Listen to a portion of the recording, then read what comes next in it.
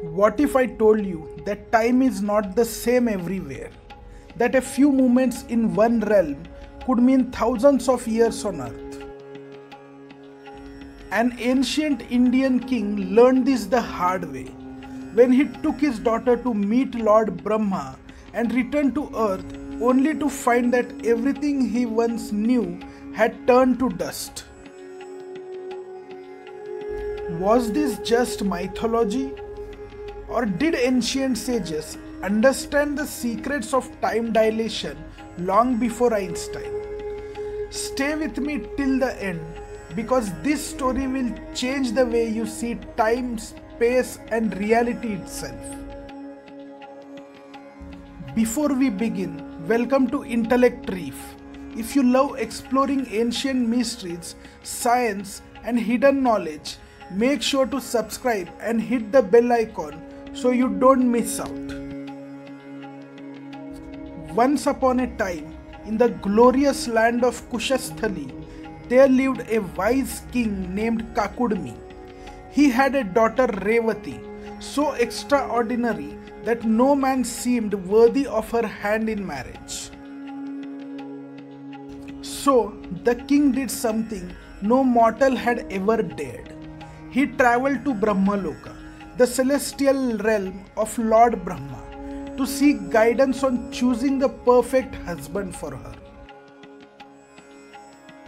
Upon reaching Brahmaloka, Kakudmi found Brahma engrossed in music.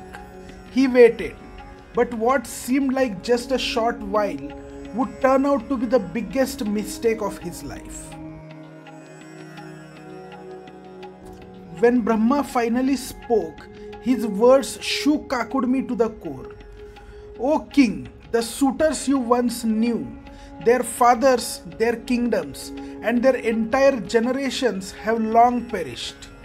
While you sat here waiting, thousands of years have passed on earth." A mere few minutes in Brahmaloka had equaled millennia on earth. The world he once knew had vanished into history. But how is this possible? How can time move differently in different places? This concept is eerily similar to Einstein's theory of relativity, which states that time is not absolute. It bends and stretches based on gravity and speed.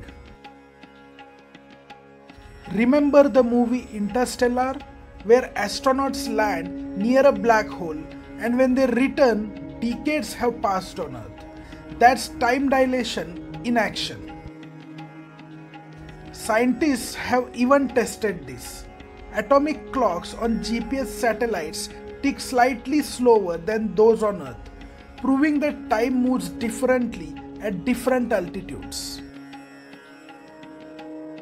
Could Brahma's realm be a higher dimensional space where time stretches just like near a black hole? Was this mythology or a hidden scientific wisdom? Kakudmi returned to Earth only to find himself a relic of a bygone age. He had stepped into the future not through a machine but through time itself. Could it be that ancient Hindu sages had knowledge of cosmic time far beyond what we imagine? Are we rediscovering truths that they already understood millennia ago? And if time is truly fluid, then what else about reality are we yet to understand? What do you think? Was this just a myth or a glimpse into cosmic reality? Let me know in the comments. And if you enjoyed this dive into ancient science and hidden knowledge, don't forget to like, subscribe, and hit the bell icon for more.